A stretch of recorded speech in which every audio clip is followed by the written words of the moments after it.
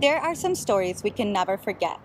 These are unforgettable stories of individuals who are making our community their home. Bigger than LIA, bigger than West Michigan, what we do here, who we help, and the choices we make a difference. Strength Stories is a force. It's stories about us, about our friends, about our community. In 2009, Adichie stated in her TED Talk that stories can be used to empower and humanize, and that when we reject the single story, when we realize that there's never a single story about any place, we regain a kind of paradise.